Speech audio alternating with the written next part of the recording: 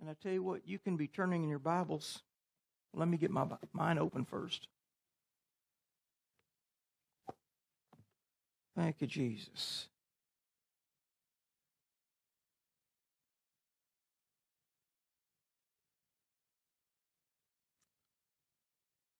Turning your Bibles to Proverbs 29.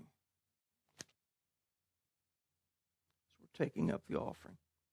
We speak this offering blessed. 100-fold return for every seed sown. And as tithers, we speak the windows of heaven over our lives and over this church.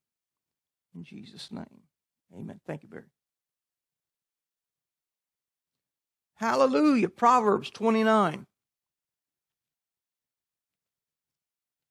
We're already filming, so we'll just hit the ground running.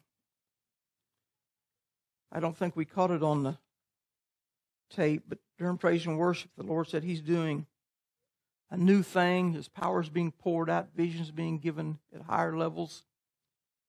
And He told me our church services can never be the same. And we've heard that before. Every time you go to a new step, there's always a new release. Amen? And I don't want normal church services, because the Spirit of God is supposed to be in charge of them. He's not normal. Amen? In fact, the world's trying to declare a new normal over the nation, over the world. And that it's going to be, less fellowship, less social activity, that this is a new normal. And I believe the new normal is the Spirit of God taking over the land, disrupting darkness, releasing light. Huh? Where you been? You playing games on the iPad again? Is that what it is? We watched a movie last night, and she says, I don't know what's going on. I says, because you cannot play games and watch a movie at the same time. Just teasing.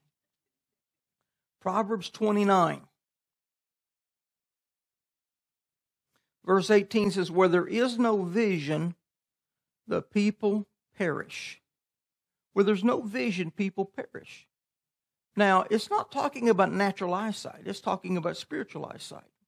It's talking about vision that God gives, what God shows you. And where there's no vision, you're limited in natural eyesight. So if you're limited in natural eyesight, you're limited to man's plans and purposes and provision. If there's no spiritual eyesight, you have no comprehension of God's will for your life. And I really believe much of the church, if not the vast majority of the church, is in that place. That they're just trying to survive life. They're trying to, take care of their family, be a nice person, hold down a job, with no comprehension of the spiritual season that we're in. Now, God says you will know the season when you walk in light. That those that are in light will not be caught unawares. But much of the church has no comprehension that the glory is about to manifest. That it really is, the rapture is just around the corner. They have no comprehension of God's plan to transform the land and bring forth major revival and bring in His harvest. Amen. But those that are in the light know that God's up to something. And they see in the Word, He's got end-time plans and purposes. In Habakkuk chapter 2, which is really the chapter for this church, God told Habakkuk to write the vision and make it plain upon tables that he may run that readeth it, right? Habakkuk 2:2. So he said, the vision gives you a target to run towards. Where there's no vision, there's no known target. I mean, if I drew 3 or 4 of you up here to the front, I said, we're going to have a race, and I said, now, go. Well, you wouldn't know which direction to go and where the finish line was. You could all be, running off different directions, and in truth, the finish line was to touch the ceiling. Get a chair, climb on it, touch the ceiling. That was the race. But everybody was trying to go laterally when the vision was to take you vertically. Did you follow that analogy there? And God wants to take us vertically in our vision. To take us out of just running around in the rat race of, humanity, and go to a place no man has gone before. I remember when I was young, A lot of the younger people won't even remember this or know about this. But TV used to go off the air at night. Like sometimes 11 o'clock, sometimes midnight, sometimes 1, depending on the channel, depending what day of the week. And of course, they would play the Star Spangled Banner, but they would, a lot of times they'd have this picture. I believe it was an F-4 Phantom jet. In fact, they switched it over the years, flying up in the sky, and they would play this.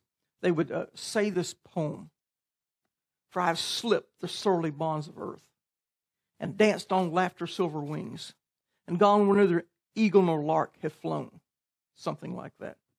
And I'd go, yes, I've escaped the bonds of the earth, even young, and I'm up there soaring in this plane.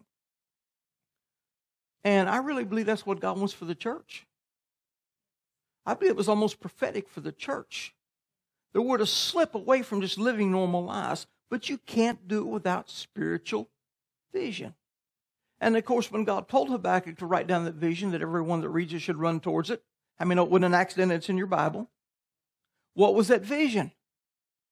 For the earth shall be filled with the knowledge of the glory of the Lord as the waters cover the sea.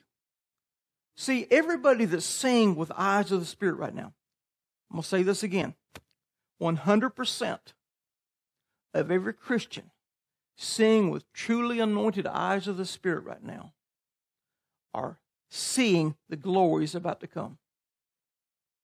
Those that have been deceived or blinded or what would be the word, distracted, don't see that.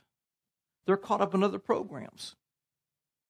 If I was to ask the average pastor in America, and this is not to condemn anybody, it's just to point out where I believe God's taking us.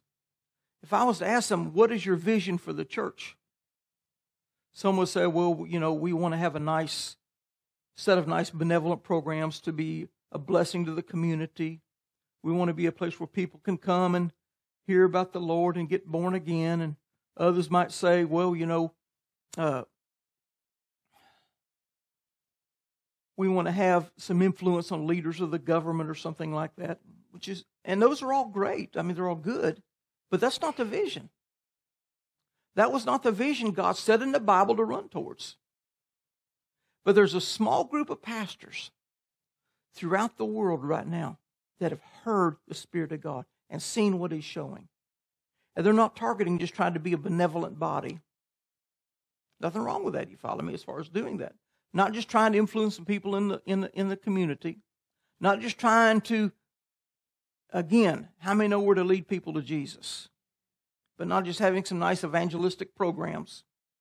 We're to be targeting raising up the body of Christ in the knowledge of the kingdom of heaven to manifest the end-time glory of God, which will produce bringing in a harvest, which will produce benevolence to the community, which will produce changing the hearts of the government systems.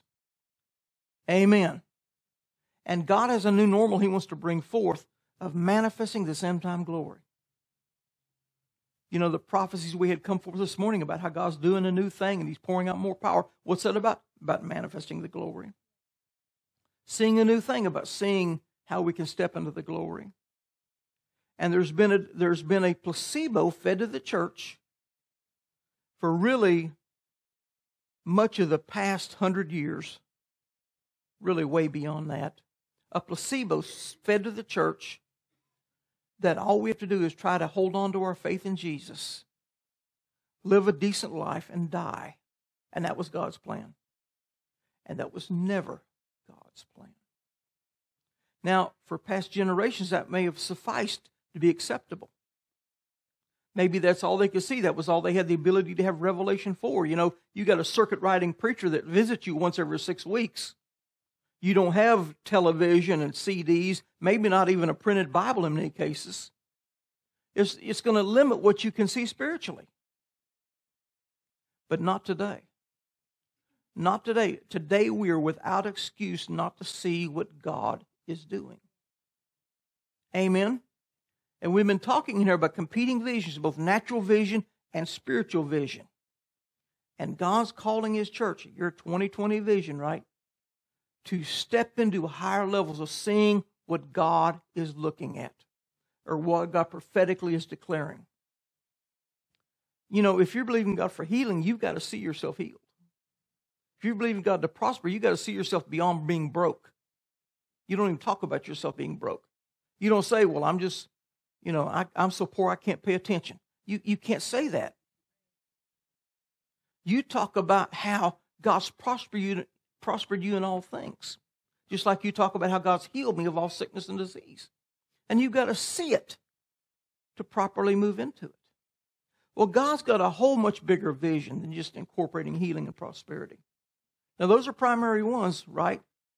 John said in 3 John 2, Beloved, I wish above all things that thou mayest prosper and be in health even as your soul prospers. Those are important. But God's after the glory coming to the church. But if you don't see it, you cannot move into it. Now, we were talking here about how people have different types of natural vision. And I'm not going to take time to write them on the board this morning, but we talked about some people have business or finance vision. They can see investment opportunities. They can see how to cut corners or save money or just to multiply finances. Other people have computational vision. They're really good at science and math. Others are good artistically. They just have the ability to draw and write music and play the instruments. And they just see in a whole different realm. Amen. In fact, a whole lot of them are tapped into the demonic with what they see. Amen. There's a lot of artistry that's actually anointed by the devil.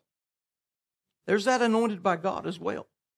But some people have tapped into a demonic realm with their art. And then there's mechanical vision. Now, mechanical is really the one I think I most align with, is the ability to see mechanisms and understand how they work. Be able to take them apart and put them back together. And is different from science or computational vision because I've worked with engineers all of my life. And I've known a lot of engineers who could solve, drawing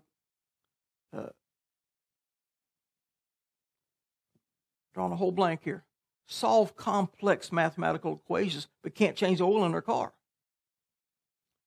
So they're slightly different. Then we talked about some people have vision for empathy. I mean, they just can see people that are hurting. Just a natural gift. We talked about that.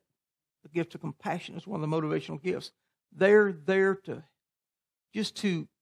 take care of people's hurts or feelings or help them out.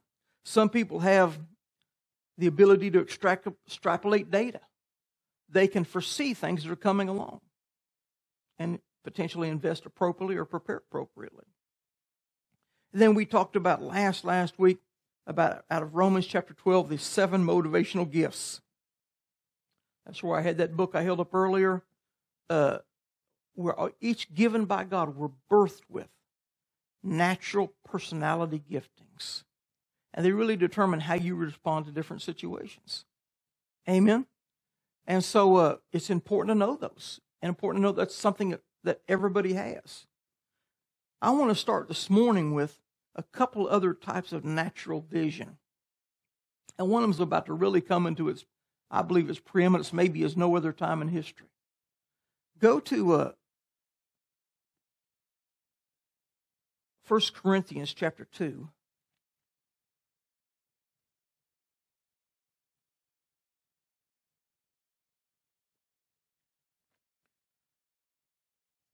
First Corinthians 2.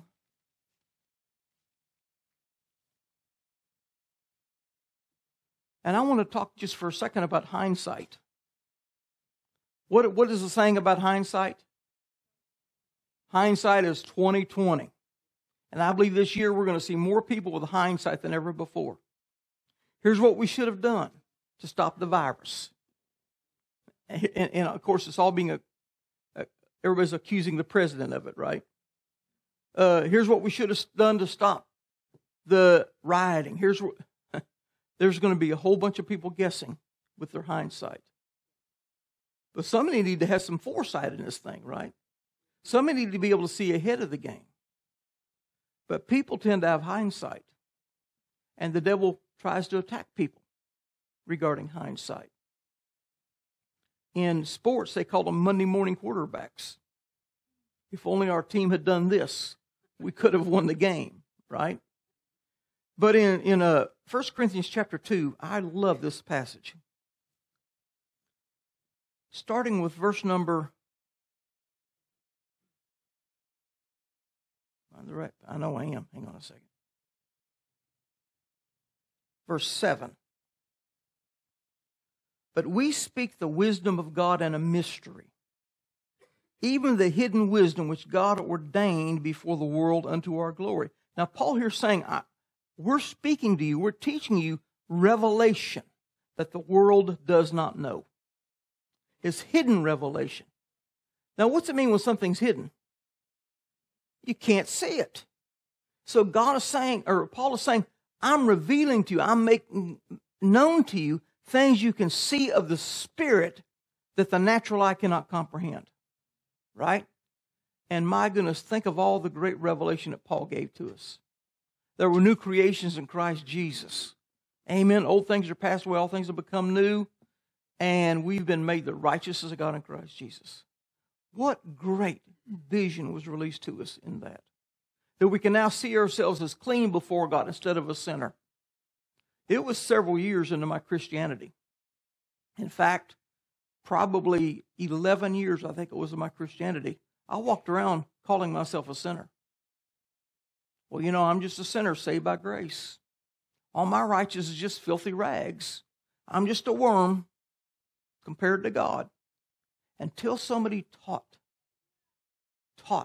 and I heard it, that we're not filthy rags anymore. That God took away our uncleanness. He took away our sin and made us new creations.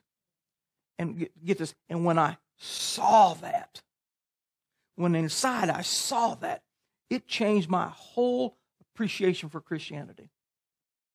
Instead of walking around feeling like I was always failing God and always letting Him down, I realized He made up the difference. If I'll pursue Him with all my heart, amen, He sees me sin-free. If I will endeavor to be led of the Spirit, I can walk with my head held high without shame, without fear of I'm going to be thrown into hell any minute because I let God down again. Did you ever have that feeling? Maybe you let God down one too many times. How many times will you forgive me for this one? So when I heard that revelation, light entered my soul. I was already saved 11 years, but light entered my soul and changed my whole appreciation for Christianity and how I responded to the Holy Spirit. Amen? So Paul says, I'm giving you this hidden wisdom. But look at verse 8. Which none of the princes of this world, now hold on for just a second. The princes of the world is talking about the demonic powers. The prince of the power there. It's talking about Satan and his cohorts. Which none of the princes of this world knew, for had they known it, they would not have crucified the Lord of glory. See, this excites me. So many people are walking around afraid of what the devil's going to do. The devil can't see 2 inches in front of him. He only has natural vision. Even though he's a demonic power, he only has vision limited to the lower heavens. He cannot see prophetically. But you can see prophetically. You can see what's coming down the road.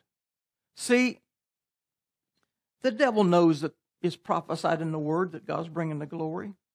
But somehow God's given him a bonehead that he thinks he really can stop it. He thinks he really can stop the plans of God from manifesting. He really thinks he may have a chance of winning in the end. And so he keeps doing these stupid things. And of course, what's the definition of insanity? You do the same thing over and over again thinking you'll get different results. He's insane. Look at what he's doing now. His MO has always been to overstretch and overreach and expose himself. Much as he wants to hide, he always overexposes himself. And it's going to work against him again. Amen. Instead of getting the nation to bow down to fear and hate, it's going to be overturned and love's going to manifest like never before. Amen. and peace. And so, you have better eyesight than the devil. Now, you may not be able to see him and he can see you, but you can see what's ahead of you and he can't. Because the devil only has hindsight. And right now, for the last 2,000 years, he's been walking in great regret that he attacked Jesus. Had he left him alone, he'd have just stayed one on earth. But now there's millions of it, and there's going to be billions of us before this is done, walking in the same power of the Holy Spirit that Jesus walked in. Can you see that? Let's read on verse 9. But as it is written, eye hath not seen, talking about natural eye, nor ear, natural ear heard, neither have entered into the heart of man, the natural man, the things which God has prepared for them that love him. In other words, those that don't love God can't see what others are going to see. Because he says in verse 10, but God had revealed them unto us by his Spirit. Now follow me. He says, eye has not seen, nor ear heard, nor heart received what God's prepared for us, naturally speaking. But you have received them. You have access to an eyesight and a hearing and a receiving ability in your heart of the things the world has no access to, including the devil.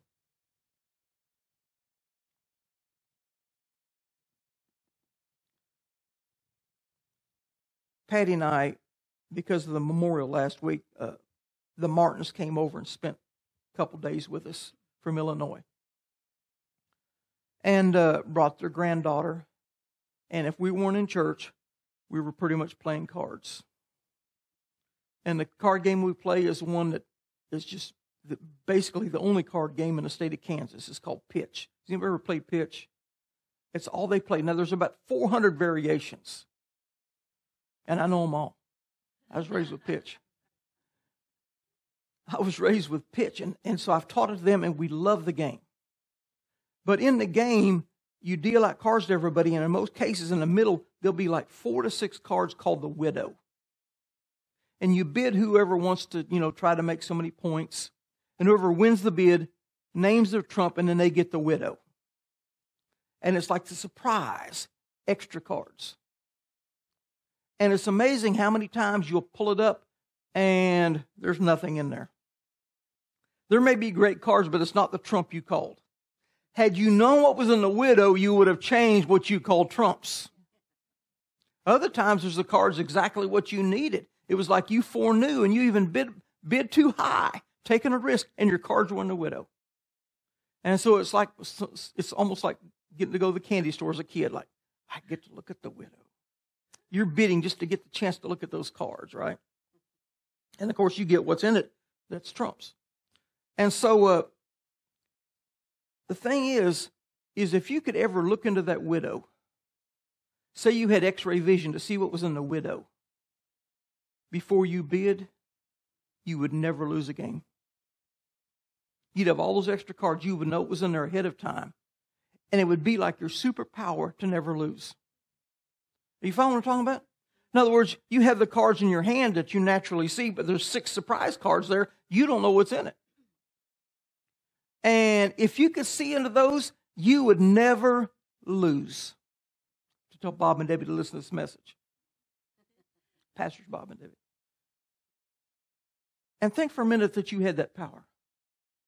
Would you use it? I mean, if you were allowed to, would you use that power to see what was in the Widow?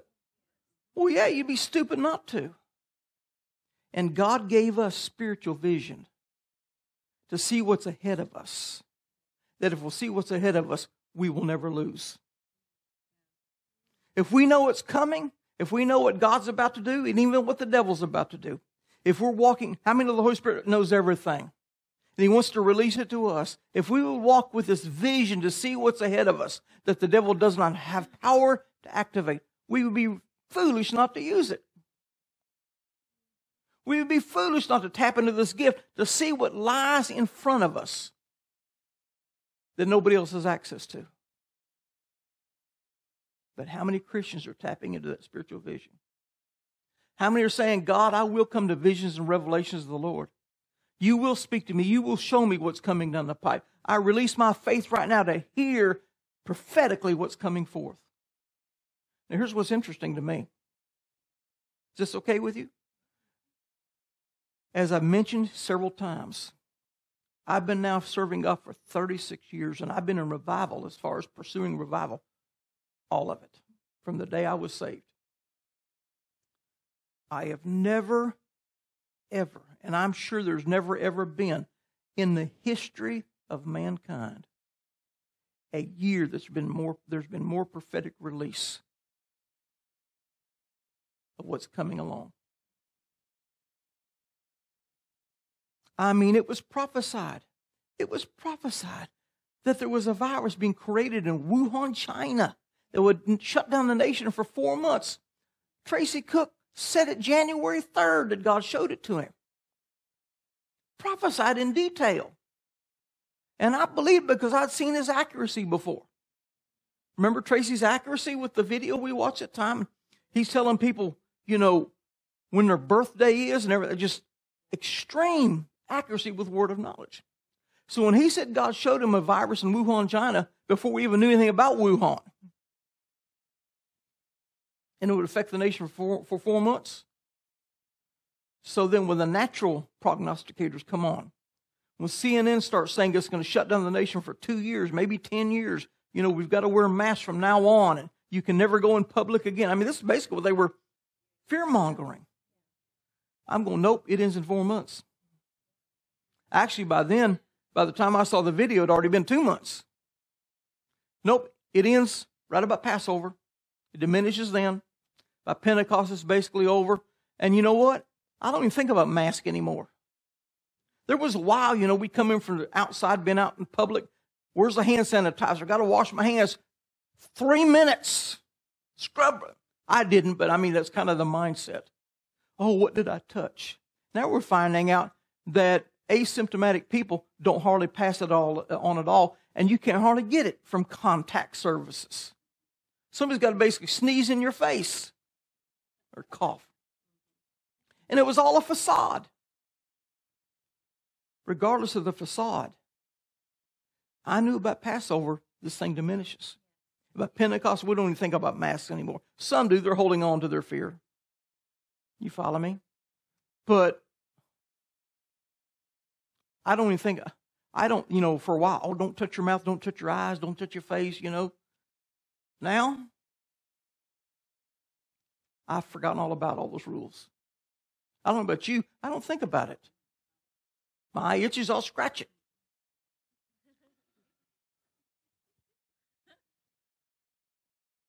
The point is, God's pouring a prophetic vision this year, the year of 2020 vision, like I have never, ever seen it. Why would he be doing that? Why would it be like that? Because it's time to give the giftings of the body to never lose. Remember the card game? If you could see the widow, you would never lose. And he's given us prophetic vision. We cannot be defeated. We cannot lose because the devil does not have that ability. Now, the devil could see in the card game what's in there. There's a good chance he may know what those cards are. But he can't see what's in the future. And we can. So I'm expecting the prophetic increase in this church and in the nation, in the church worldwide, at a level we've never before seen. I believe that's why you had to have that word. That gift has got to be guarded and protected and fueled and fed. Because it's a gift of the body of Christ. As all the prophetic operations are. As all giftings are. But this is a year of vision. Amen? And all the devil has is hindsight. And you know what? You know what happens when people get hindsight? They tend to become critical. Hindsight's almost always used to criticize, isn't it? And watch this year. It's going to be a year you're going to hear hindsight expressed like possibly never before. Now, I wasn't alive during World War II. And I'm sure there was a lot of hindsight regarding battles in the natural taking place then. Of course, a lot of stuff wasn't known. We didn't have the information flow like we do today. But this year, with all the news networks, all the cameras everywhere, it's going to be your major, major hindsight. Now, you still with? How long have I been going, Charles? I planned that. Go to Proverbs chapter 28. I'm still talking about natural vision, but we're intermeshing some spiritual teaching, right? Proverbs 28.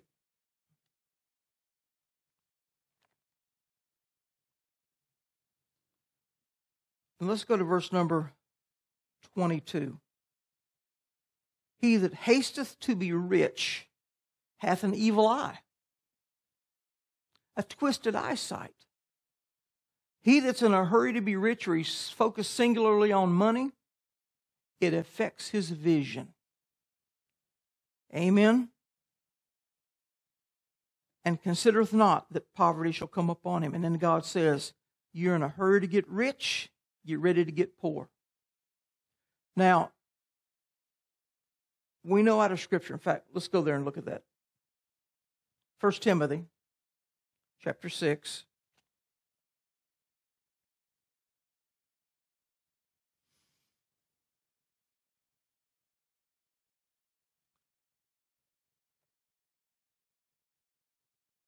Are you there?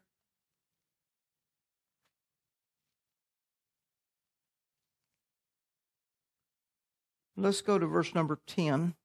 No, let's start at verse 6. But godliness with contentment is great gain. For we brought nothing into this world, and it is certain we can carry nothing out. I think I mentioned this Thursday night.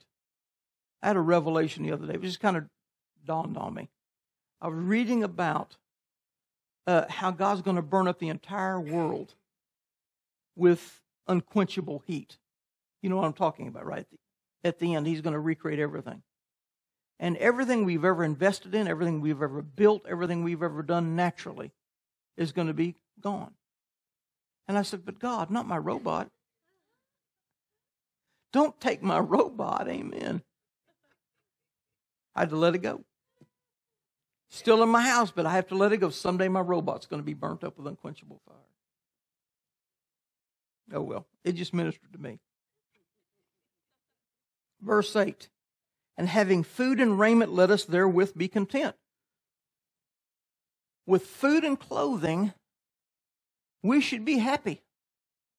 And everything above that becomes a bonus. Versus trying to keep up with everybody else and have what everybody else has. Be happy with what God's blessed you with. Right? Paul said, I've learned in whatever state I'm in, therewith to be content. Now in Kentucky, that's pretty easy. But think if you lived in California or Illinois, whatever state you're in. That would be. He said, I'll learn whatever state I'm in, therewith to be content. It'd be hard to be content if you lived in the state of Illinois. Now you get it, right? Amen. Verse 9. But they that will be rich, singularly focused on, targeting as their top priority, fall into temptation and a snare and into many foolish and hurtful lusts, which draw men into destruction and perdition. For the love of money is the root of all evil. Not money. Money's neutral. Money merely reflects the heart of the one that possesses it. God wants the righteous to have money, but not money to have the righteous, right? While some, having coveted after, have erred from the faith and pierced themselves through with many sorrows. Now, I've mentioned this many times. A lot of people want money so they don't have to use their faith. If I have money, I can hire the best doctors.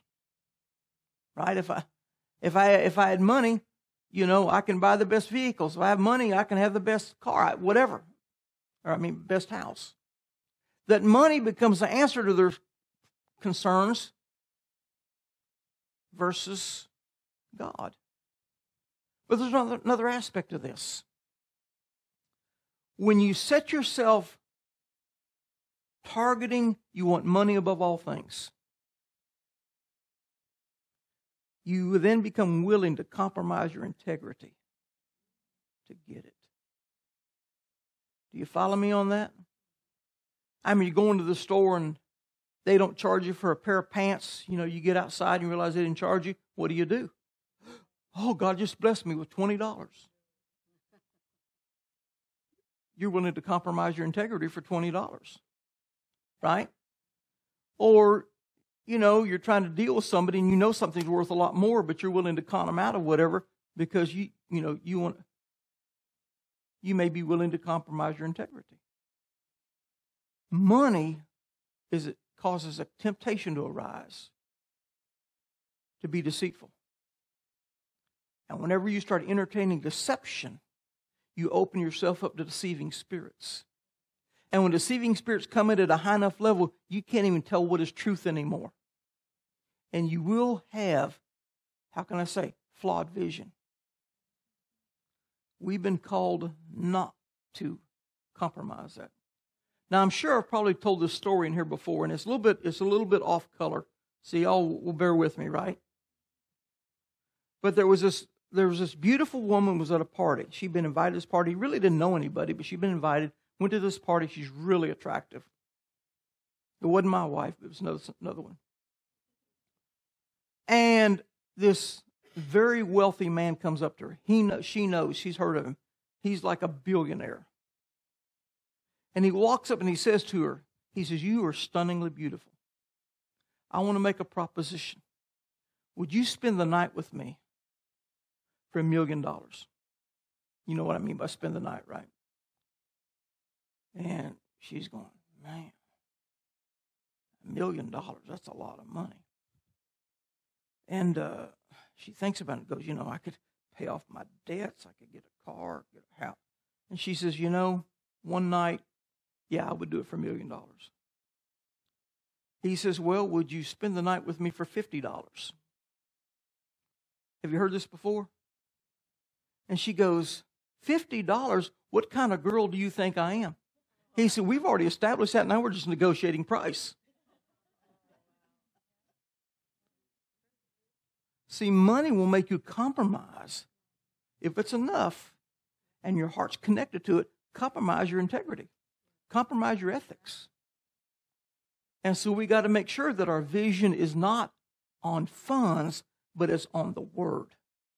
It's on what God can do. And to be content and not be drawn into the lures of the world that you have to target money. Listen, I expect to be very wealthy. I had a prophet from Hawaii come through probably 15 years ago to one of our conferences. Never met him before. His name was Wayne Anderson. Well, I'm sure it still is his name. And his name's Wayne Anderson. He was calling people up and prophesying very accurately. And he came by my chair, and he stopped and he says, "God says your prosperity is tied to your writing." He says, "Has God called you to write books?" I said, "No."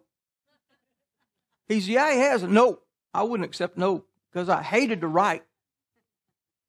But down here I knew it was true, but I apologized to him later. He wasn't too happy with my apology. I said, I guess I'm supposed to write a book on love. Well, now I'm writing the books. You follow me? And last month I sold 20 books on Amazon. It's like a new record. Made $54. I'm in the money now.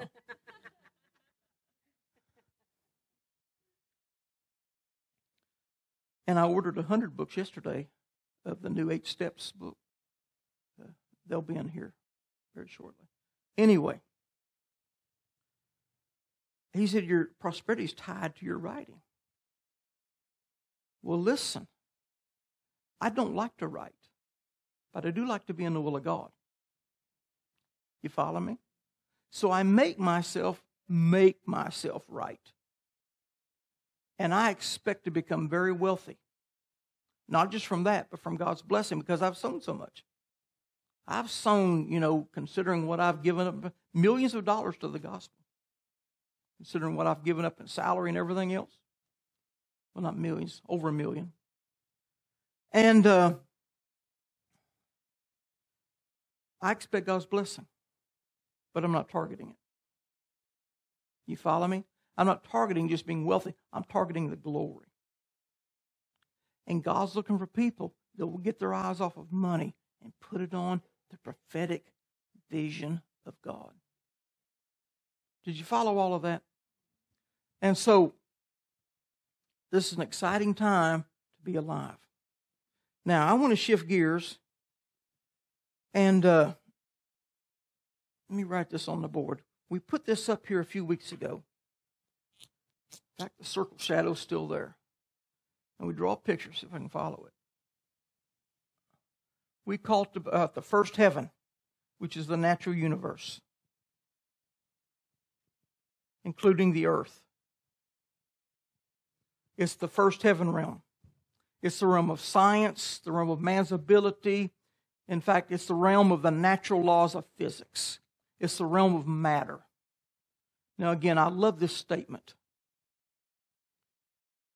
As an engineer, they trained us in the laws of physics. And they told us because of the law of entropy, the second law of thermodynamics, there had to be a beginning of the universe. It's a stated law in every, thermodynamics textbook. There had to be a beginning because the universe is slowly winding down. If it went back for infinity, it'd already be burned out. So we know there was a beginning and we know there'll be an end unless something interrupts it. Because everything's slowly winding down, burning out through time. Everything's coming to a state of equal heat. And so they knew there was a beginning, and they told us at the beginning, three things had to come into existence simultaneously. Space, time, and matter. There had to be a beginning time, and there had to be matter because that makes up the universe, and a space to put it. And they're really all tied together. And the first verse of the Bible says, in the beginning, time, God created the heavens, space, and matter, the earth. In the beginning, God created the heavens and the earth. All three things that physicists will tell you had to come into place simultaneously were all in the first verse of the Bible. That's all you need to know, that God is real. I mean, that should do it in itself, that God will put that as the first verse of Genesis. Right? So when he created all this, the first heaven was birthed and everything in it, including Pluto and Jupiter and the sun and everything beyond, because it all follows the same laws of physics. Then we talked about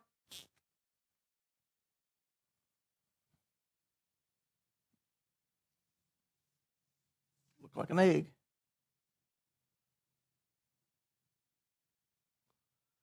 We talked about a third heaven, where the throne of God is, right? Where the angels go on vacation to get away from us. It's the realm of the laws of the Spirit. It's the realm of spiritual vision. It's the realm where when people die, they go to be with Jesus, right?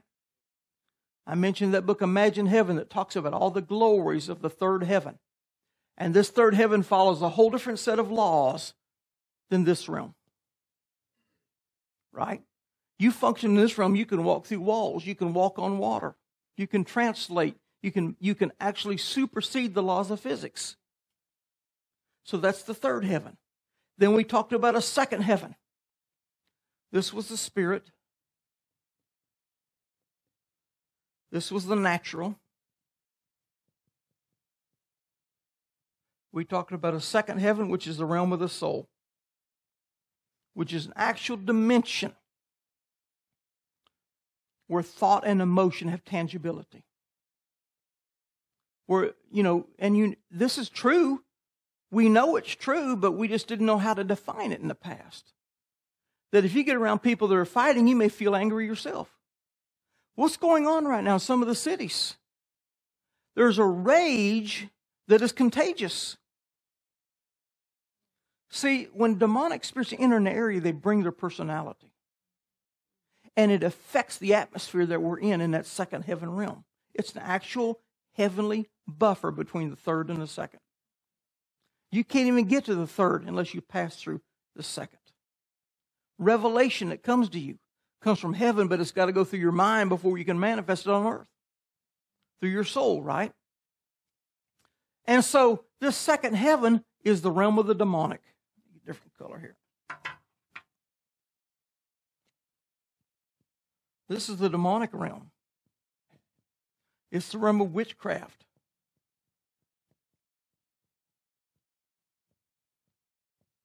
It's the realm of thought. It's the realm dominated by emotion.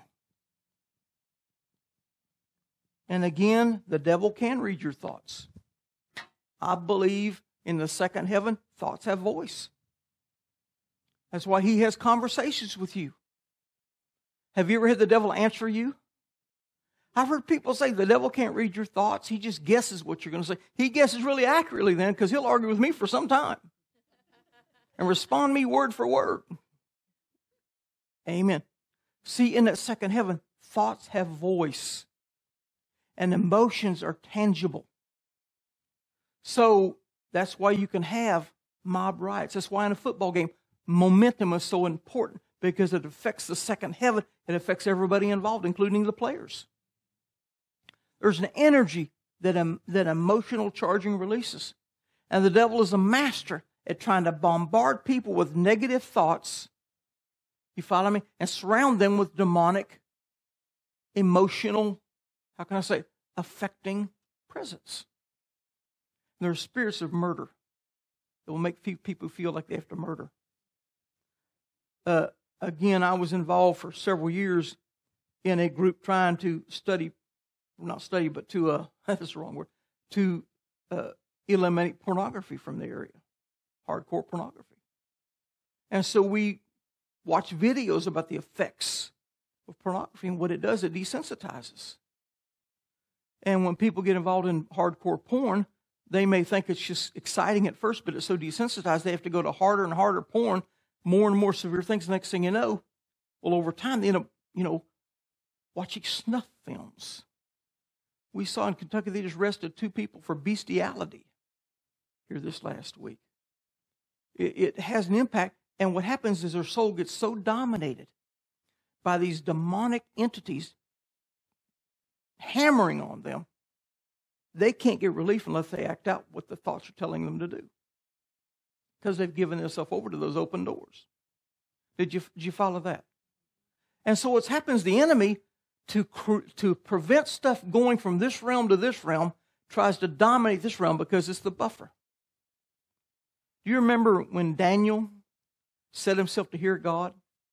He fasted for 3 weeks with no pleasant bread. And then finally, Gabriel, I believe it was, showed up. And he said, from the day you started seeking God, I set out to come to you. But the prince of Persia resisted me until Michael the archangel came along and helped me, the warring angel, break through. And for your efforts, I've brought you this revelation. And of course, the book of Daniel, my goodness, what a book of prophetic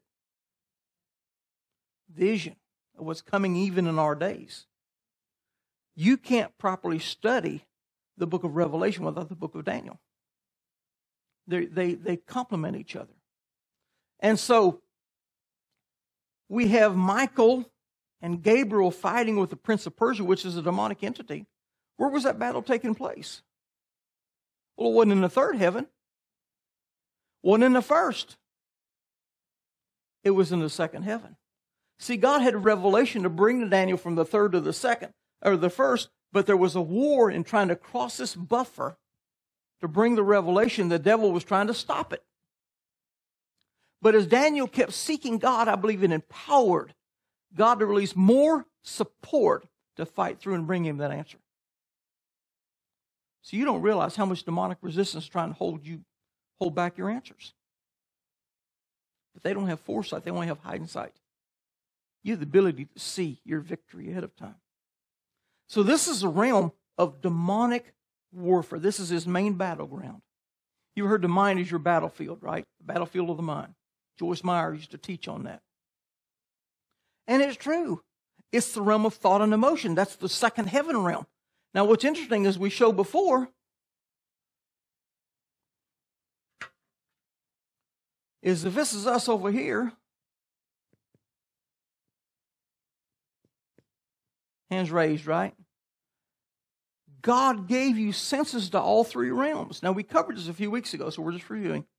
You have the sense of touch, which gives you 5 senses that access the first heaven. You have a heart that's seated in heavenly places with Christ. You have access to the third heaven. And you have a soul that can sense thought and emotion, which gives you access to the second heaven. In fact, Ephesians 2:6 says we are seated in heavenly places with Christ Jesus. It didn't say seated in a heavenly place. It said places, plural. God gave you access to 3 different heavens. And it said Jesus is with you in all 3. He's with you no matter where you're at. But God built man. This is what's amazing to me. God built man with detectors into all 3 heavens. So as a Christian, you're not supposed to live based on what you think or what you feel. You're to live based on the Word and the leading of the Spirit down here where the enemy has no access. And what God gave us our emotions for is not to live based on how we feel. Well, if it feels good, do it. You can end up in major trouble if that's your motto. Amen? No, He gave you the... Have you seen the movies where maybe there was a nuclear accident or something and they had the Geiger counters to tell them where the level was? When I was younger, my girls were younger, I built a cootie detector. And I'd use it around my girls all the time. And I'd go around the house.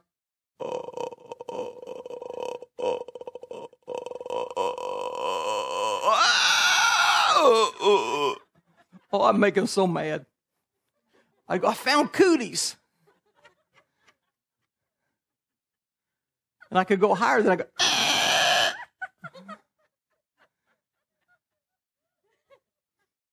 The girls didn't like it, but Patty thought it was hilarious. She still gets tickled. And God gave you emotions as a demonic cootie detector. And you got to train yourself to use your emotions properly. How many know the Bible says to take every thought captive to the obedience of Christ? You know, Philippians 4:8, whatsoever things are true, honest, just, pure, love, of good report, be any virtue, be any praise, think on these things. He tells you what to think on. And if it's not in line with that, you should cast it down. And much of the church is learning you just can't live by whatever pops in your head. You've got to cast down thoughts that don't agree with the Word, right? How many took work? That took effort to learn that. How many know we're still learning that? But we have a responsibility to filter and monitor what we think to determine, is it from God, is it from the devil, or is it from me? Or is it my wife's voice? You have to filter these out. And you only obey what's from God or from your wife. I say husbands, then I have every woman here bristling. No. It's okay for the man to have to obey the wife, but not the wife the husband. That's backwards. I'm going to leave that one alone right now. We have learned, at least we're learning, to filter what we hear, what we think, and if it's not in line with the Word, we don't think on it. And those that learn it spend too much of their time walking around going, I cast that down. I cast that down. Nope, not my thought. Nope. Shut up, devil. I bind it in Jesus. Shut up, devil, in Jesus' name. Glory to God. Couldn't scare anybody. And I'll walk around the house sometimes doing it. Patty, what you doing? It's not important. I cast that down too. Yes, you ought to mind it. No, I cast that down too. Amen. And you control your thoughts. But the next step is also controlling or properly using your emotions as cootie detectors. And when you walk in a place, you're always alert. What are you feeling? You know, we had some things happen last week, over the past few weeks, that some great, some not great, as far as how we should feel. And God had me just studying how I felt. I talked to him, how do you feel? I feel kind of numb. Is that how you should feel? No, I should feel fire. But I feel kind of numb, God. You follow me? I have to converse with God, with the Spirit of God, how I felt. Well, we can use our emotions to walk in a room and decide who's occupying this space. Do I feel peace and love, or do I feel strife? Am I anxious? Do I feel oppression? Do I feel fear? Feel rage? What do you feel it, and you go, wait a minute. This is not peace or joy or love. This is something I don't like the feel of. Instead of saying, well, I feel angry, who can I chew out? You go, this is a demon trying to take this space. Because wherever the demons go, they take their demonic energy and try to dominate the atmosphere of the second heaven, both thoughts and emotions. And when you realize it's not God, you have choices. 2 proper choices. 3 choices. One, you can stay there and react to it. But the 2 proper choices either leave or make an effort to change it. See, there's a place I go, if I don't like what I'm feeling, I'll just leave. Even watching the news sometimes, I'll feel, I don't like this feeling. It's making me feel angry. This isn't God. Now, there's a righteous anger, but this wasn't right. This just make me feel angry. Time to get out of the room. Turn the TV off or whatever. And, or maybe sorrow. Don't submit yourself to it. But how do we change it? Well, again, we mentioned this a few weeks ago. If we draw near to God, He draws near to us. Right? So you start worshiping and praising God. So what happens is, as we mentioned before, the devil has spent much effort to bring in gross darkness to cloud up this area. That's what gross darkness does. It obscures light. He's trying to fill the earth, fill regions with this darkness that people can't see truth. So what we do is we're here, we start praising God. We start praising God using our efforts to draw close to God in this region. And it says we draw near to Him, He draws near to us. Right? God inhabits the praises of His people. So as we draw near to Him, we're implementing the principle of the first step. Right? For those that have been here very long. And God responds by drawing near to us out of the third heaven. The meeting place becomes the second heaven. And when God's presence comes in, it eradicates darkness. And now all of a sudden, instead of darkness obscuring light, because we took time to draw near to Him, now light can flood this region. And that's the effects of the glory. It wipes out, it displaces demonic powers. And all of a sudden now people can hear the gospel. They can see the truth. They recognize the error of their past efforts, whatever. And this is why the harvest will come in when the glory comes. Amen. And so the earth being filled with glory tells us that our sons and daughters will come from far. Wealth will come in because people have this giving motivation now. It's going to fix everything. And that's God's plan, is to dominate this darkness with released light. I had another verse I was going to say, and I forgot what it was now. Anyway, that's why it says in Isaiah 60, darkness shall cover the earth and gross darkness of people, but His light shall arise and be seen on thee. And we're in a place where darkness is not being confronted by light. And the more we press and refuse to respond to these atmospheres, but instead we oppose them, we can bring us light. So here's the danger right now. Here's the danger for the world, the church, and even us. Because all this stuff is bombarding our eyesight right now. Our ears and our eyes. These activities, they want to create intense anger. Intense, what's the word I want? indignance. Is that the right word? Indignance. Indignation. Didn't think it sounded right. Intense indignation. This is not right. Well, a lot of stuff isn't right. But what are you going to do? Are you going to let the darkness that's up here permeate you here? As far as your mind, how you feel, how you respond, what you want to take place? Or are you going to combat it with praise and speak the word and speak the prophetic verses of Scripture? Yes, the earth shall be filled with the knowledge of the glory of the Lord as well as cover the sea. And refuse to be moved by all this really demonic smokescreen. So God gave us these emotions. I'm out of time. God gave us these emotions not to act in alignment with whatever we feel, but to use them to recognize as demonic cootie detectors and to decide what we need to displace. What do we need to shift around us? And that's the assignment for the church. But you've got to see it. See, if you can't see the glory coming, if you can't see what God's really wants us focused on, then you'll have no choice but to just see what you see naturally and respond to it. You have to see above. You have to see vertically versus laterally. And I'm telling you, what an exciting time to be on God's side.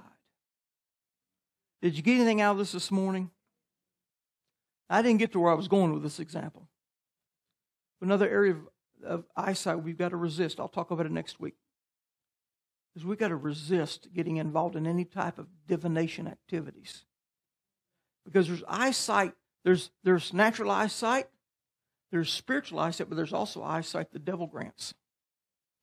He's got his own form of revelation. And those involved in psychic activity, those involved in witchcraft, divination, even horoscopes,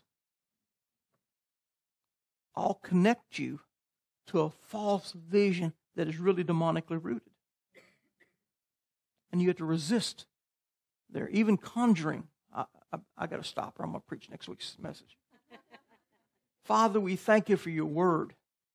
Seal it in our hearts, our minds, our understanding. Cause each of us to rise above just living normal lives and to determine, I will apply myself to the systems and principles of the kingdom of heaven. I will control what I think. I will properly use my emotions. And I will give the devil no ground or foothold in my life or my household to enable him to set up camp. Father, we thank you, Lord, because revelation comes. Sometimes we realize errors we've made. And I thank you, you're so much greater than our mistakes. So, Father, we repent from any past efforts to give the devil ground. Any place we've allowed our emotions to run out of control. The Spirit of God come in and take over and show us how to control our thoughts and to dominate the atmospheres wherever we go. We thank you, Father, for the gifts you've given us to let us see the future. See beyond what the devil can see. We ask you to amplify those gifts. Give us enhanced vision. In Jesus' name. In this church there are none sick, none in lack, none oppressed, none in fear, none in strife. We thank you for it in the name of Jesus. Amen.